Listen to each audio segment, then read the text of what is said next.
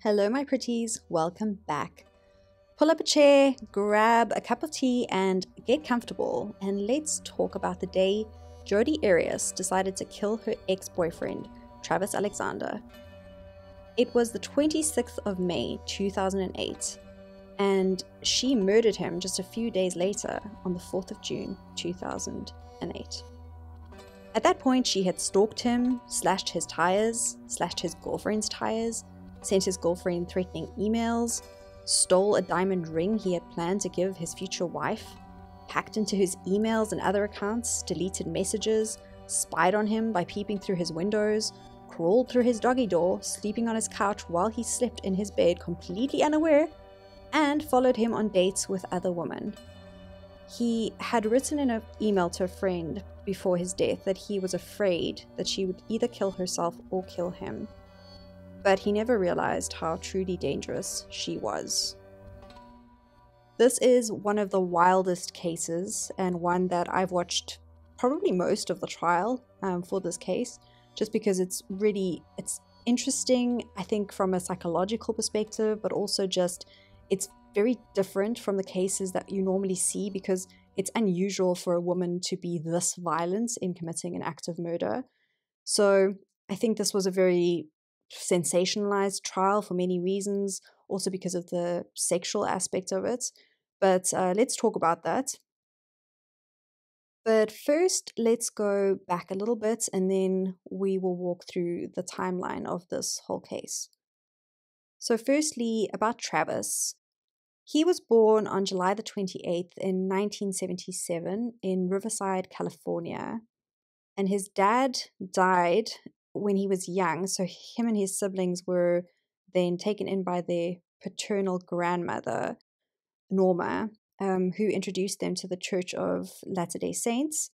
He had a very, very difficult childhood. His parents were both drug addicts, I believe, and so he had a very, very difficult upbringing. And he sort of found refuge in his grandmother, and really she was the maternal figure in him and his siblings' life. When he grew up, he became a salesman for the multi-level marketing company Prepaid Legal Services, and he also worked part-time as a motivational speaker. He was a very charismatic individual and very well loved by his friends. Jodi, on the other hand, was born on July the 9th, 1980 in Salinas, California. She and Travis met in September 2006 at a prepaid legal services conference located in Las Vegas, because she had recently joined the company as well. At this point, she was actually dating and living with her ex-boyfriend, another man. But when she met Travis, she was obviously head over heels, really, really fell hard for him. And she started actually defaulting on payments she owed her ex on the house. So he was basically carrying the load. And they broke up in December of 2006. In November of 2006, so a month before that, she was baptized into the Mormon church because she decided to convert to Mormonism for Travis, because obviously he was determined to date and marry a Mormon girl. So Travis was actually the one who baptized her. And they were kind of seeing each other on and off, or I guess on, but not exclusively, until February of 2007, when they officially started dating.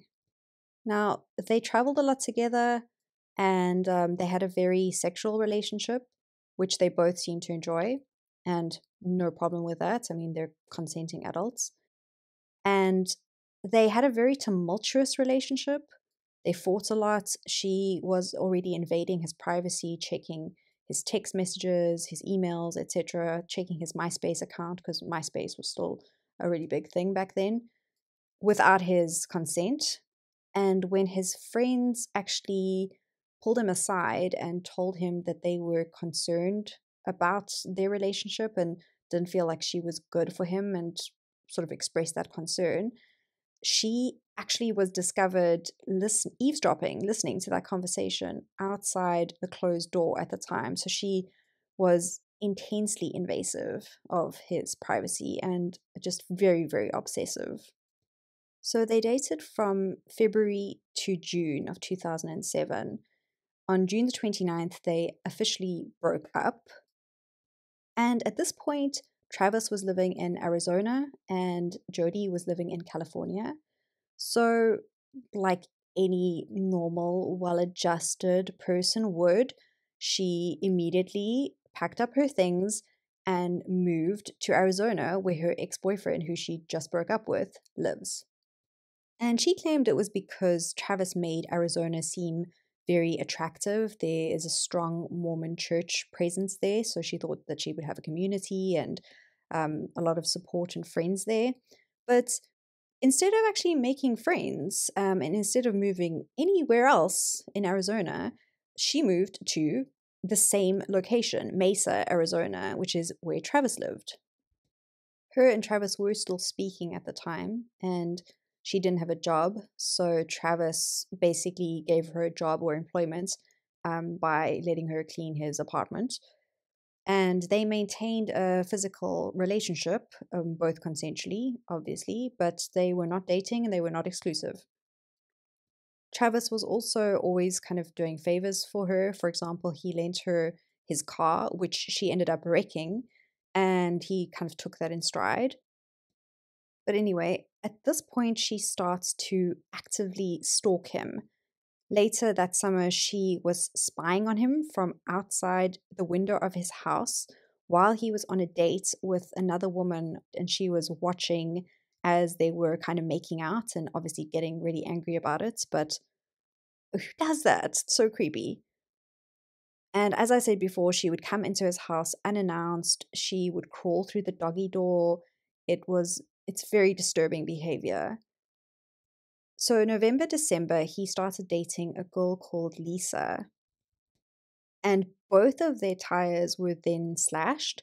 And Lisa received a threatening email from an anonymous, wonder who it could be, sender, basically calling her a whore, which is ironic in the context, given their religious beliefs and what she was alluding to.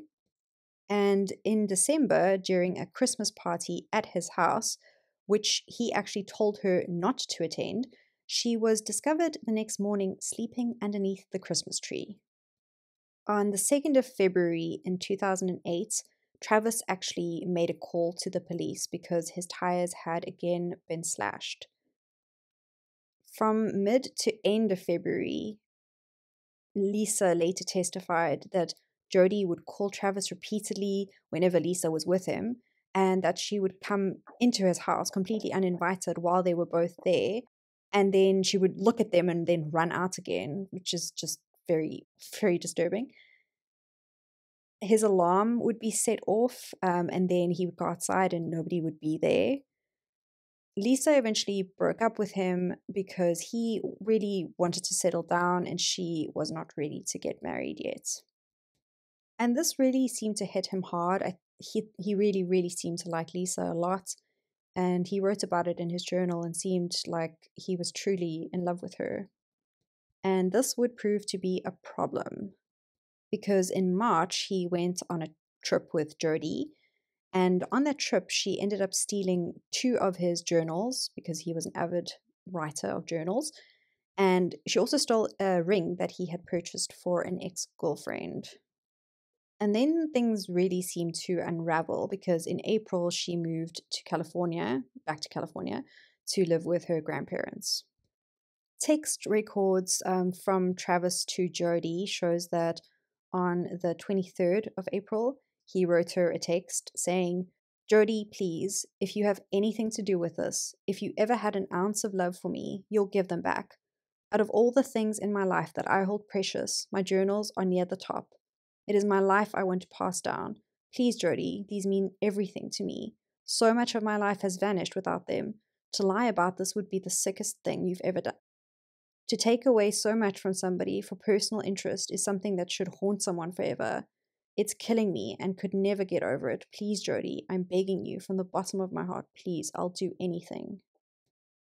Jodi just ignores his text, so instead of responding, she goes completely silent for an hour. Classic manipulation. So he writes to her again saying, "You didn't reply to my text." She eventually denied having them, but she mentioned Lisa to him, and she would have had no way of knowing about Lisa unless she had stolen his journal or stalked him, which she denied. Then, to explain why she knew about Lisa, she said that some random person just came up to her and told her that she should know that Travis is dating someone called Lisa and gave her this information about her. Now, you have to understand, in Jodi's mind, this story is actually believable because she cannot fathom that in reality, everybody's lives, including total strangers on the streets, don't revolve around her and her life. It's very, I'm the main character.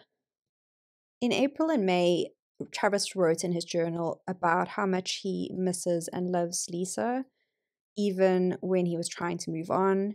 He said he's sad that his journal is gone because it contained the story of his time with Lisa and it was very precious to him. It's very clear that he was ready to settle down and he was looking for someone to spend his life with. So he tried to move on, and in May he started to pursue another woman called Mimi Hall. And he told her that Jodi had crawled in through his doggy door and slept on his couch and that she was stalking him because she was actually following her, her around and also them around while they went on dates. On May the 16th, Jodi sent Travis this long, rambling novel of an email. And I'm not even going to read it to you because honestly, you'd fall asleep. And this is not an ASMR channel. But the gist of it, which can be broken down in a few sentences because she rambles so much, is that she was upset that he did not mention her in his blog because she felt like she deserved a mention and she didn't understand why he was hiding his friendship with her. And then basically that she wanted to be recognized as his friend and that she would never hide her friendship with him, and she promotes him any opportunity she gets, and that while they are still friends, she is removing herself from the list of people he has to worry about. But at the same time, she's cutting the cord of friendship, but they still remain friends, and they remain friends because of a choice and not because of an obligation or being nice, and that she thinks this is going to make his life less stressful and saner, and then it'll be a weight off his shoulders, and he shouldered this weight like a champ. Very sarcastic, actually. Basically, just being very manipulative. 2 days before this email was sent, Travis sent her a message saying, "Why have you been viewing my LDS link up account under bogus accounts?" She denied it, of course, but the evidence pointed to her, and she had done this so many times before, so it was obviously her. An LDS link up was, I think, an LDS dating site.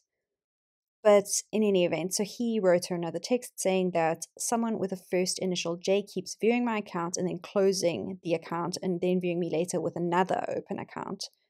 If you want to sneak around, just tell me what you want and I'll give it to you. You'll get it anyway. If you want my freaking password, just ask.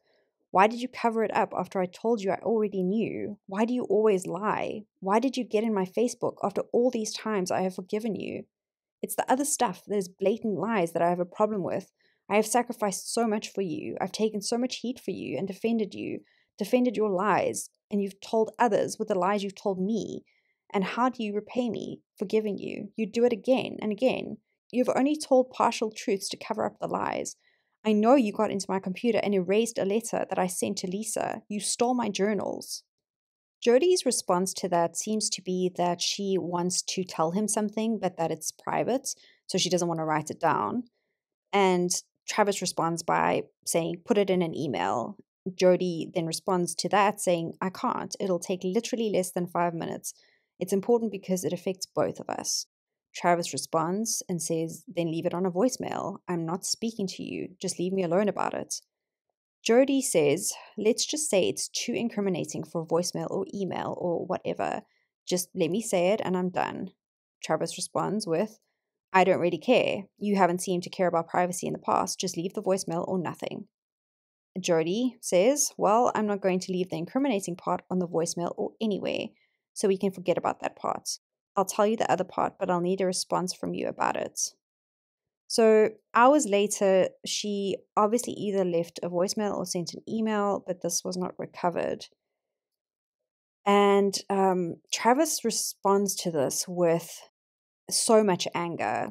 And my speculation for this is that I think this is in response to her revealing that she had actually secretly recorded them having phone sex and that she was going to basically out him as, not a good Mormon boy to the girls that he was seeing, or to specifically probably to Lisa.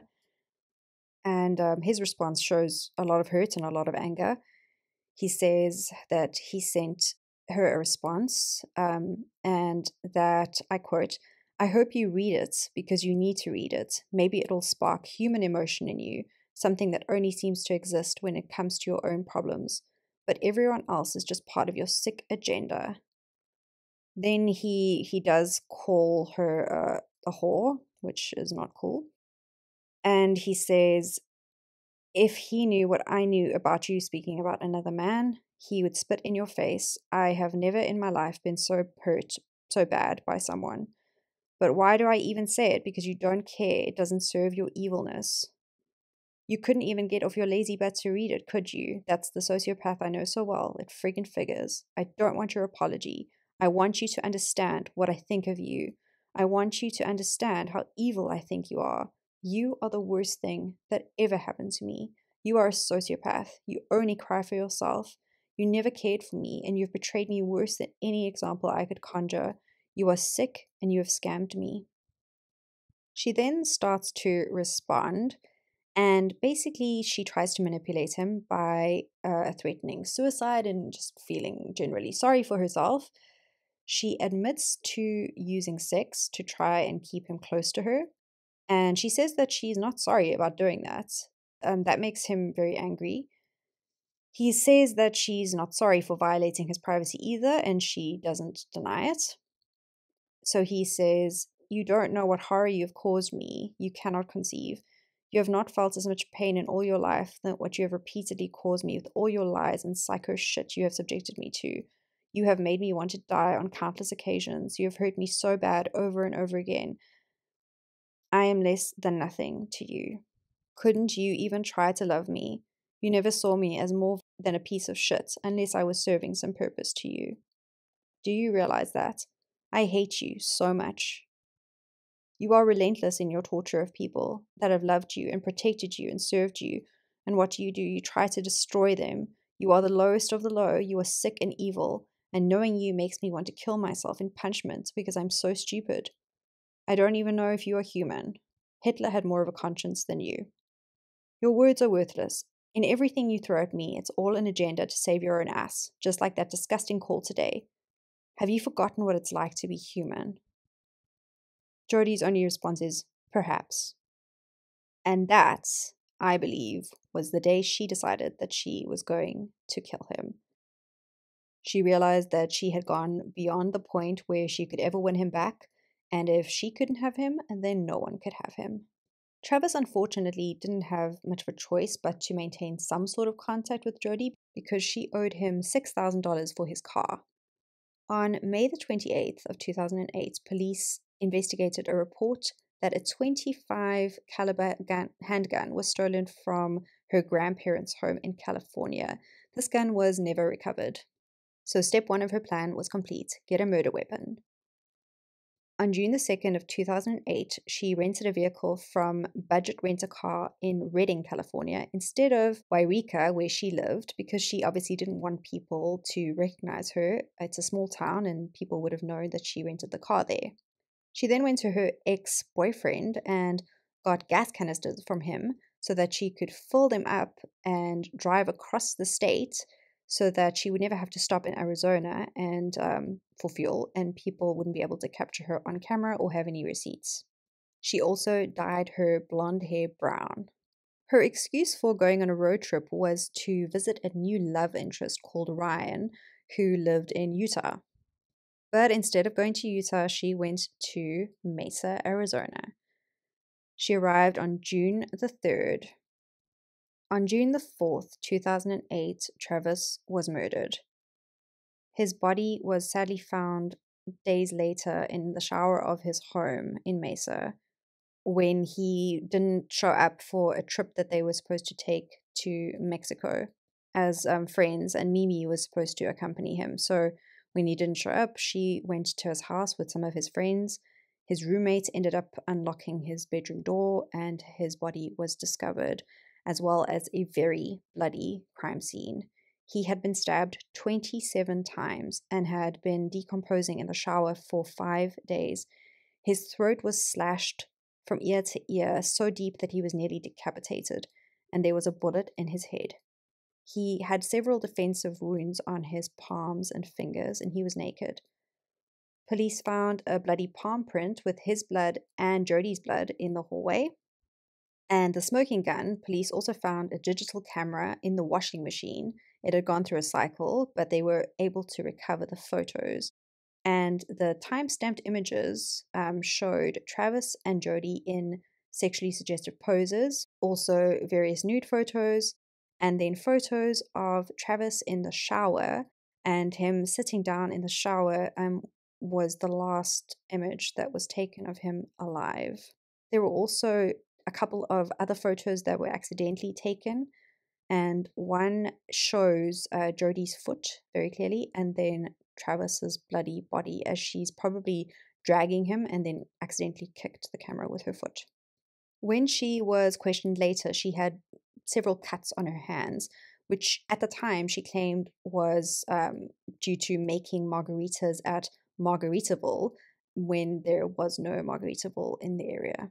But before the police honed in on her, on June the 5th, she went to go visit Ryan Burns, the new love interest, and also a co-worker at Prepaid Legal in Utah, but she arrived a day late. And June 7th, she returned the rental car to Budget Rent-A-Car, and some of the carpets in the car were missing, and apparently there was a red Kool-Aid stain in the car. After his body was discovered, his friends were adamant that the police should question Jodi because they said that she definitely had something to do with it. If she didn't do it herself, she had asked somebody else to do it. And Jodi was actually reaching out to the police already, basically on her own accord, because she was trying to insert herself and create a narrative around herself. So, I mean, very typical of a narcissist. But on June the 19th, they first questioned her about his murder. And before they brought her in for questioning, they actually found a 9mm handgun in her car, along with condoms, I think knives, and other things. So it kind of might have indicated that she was planning a getaway, or who knows what she was planning. The interrogation itself is famous for her singing, doing handstands, doing yoga poses, just generally not seeming very fazed by the fact that she's in for questioning, or the fact that her ex-boyfriend, who she claimed to love so much, has been murdered. In fact, she seems quite gleeful at times. You should have at least done your makeup, Jodi. Gosh. And she also tries to paint herself as equal in victimhood to Travis, which is just mind-boggling. And he had brothers and sisters, and I have brothers and sisters. And he...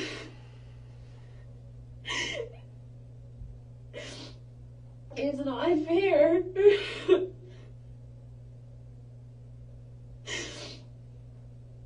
Like, girl, he's dead. You are not the same. It's not fair, but this is where we are. I mean, I know that he's in a good place, and I know that he's fine. I know that he's doing great. No, he's not fine. You just murdered him. So Jodi was then extradited to Arizona after her arrest, and she pleaded not guilty. Her story at the time originally was that she was never there, she wasn't in Arizona, she was going to Utah, and then unfortunately she figured out that they had evidence that she was there, the palm print, the photos, so she changed her story, and the news story was really something quite outrageous. Apparently, two masked ninjas broke into Travis's home and killed him and left her unscathed. And she was really the hero because she managed to fight one of them off, and if only she had stuck around, maybe she could have saved Travis too. Like I said, main character syndrome. And she told this stupid story to multiple media outlets, including Inside Edition. So prosecutors filed a notice to basically seek the death penalty for Jodi. And Jodi's response to this was to come up with her third and final story, which was that, yes, she did it, but she killed Travis in self-defense, and also, by the by, he was a pedophile.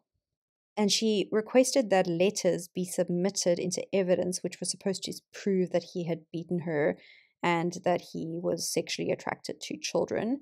But those letters were then determined to have been written by her in jail. So obviously they were excluded from evidence. Her story was that they were taking photos. She dropped the camera, which belonged to Travis, and Travis flew into a rage and attacked her and tried to kill her. And she was then forced to shoot him in self-defense and then stab him 27 times and slit his throat in self-defense. Because, yeah, sure, why not? This guy whose car you totaled and completely didn't freak out would freak out if you just accidentally dropped his camera. She also claims that it was Travis's gun and not the .25 caliber that she stole from her grandfather, and that it was on top of his cupboard, and that she basically jumped up on the shelves without disturbing any of his clothes and grabbed the gun, even though the shelves are built in such a way, it's basically IKEA crap, where if you put too much weight on the front, the whole shelf would topple over. So if she really had stood on it, the whole shelf would have basically collapsed. And genuinely, this trial was such a joke because the prosecutor just wiped the floor with her. Jodi had said before that she had an IQ equivalent to Einstein, but for a person who thinks she is so smart, she sure is dumb. I told him one time that I admired his speaking skills, and then if I ever passed away, if he would, I would like it if he gave a eulogy at my funeral, because I knew that he would edify me in a good way. Girl, that doesn't mean what you think it means. She was also so determined to paint herself as this blameless angel that she claimed that she didn't even think the gun was loaded when she went to grab it, fearing for her life. What were you going to do with the gun? Throw it at him? Objection. And her defense attorneys didn't really have much to work with, but I guess they tried their best. Anyway, the trial took long because there was a hung jury, and so Travis's poor family had to sit there for months and months and months on end listening to this. But eventually, she was found guilty of first-degree murder, and she was sentenced to life in prison without the possibility of parole. Jodi continues to pretend that she is a survivor of domestic violence, which is disgusting since she is actually the perpetrator of murder and domestic violence and stalking. And she is also a prison artist. And so that is the story of Jodi Arias. If you liked this video, give it a like, subscribe to my channel, and join me next time when I talk about another case. And for the 3 people who will watch this video, hi mom, let me know if you have a specific case that you want me to cover. But that's all for now, and see you next time. Bye.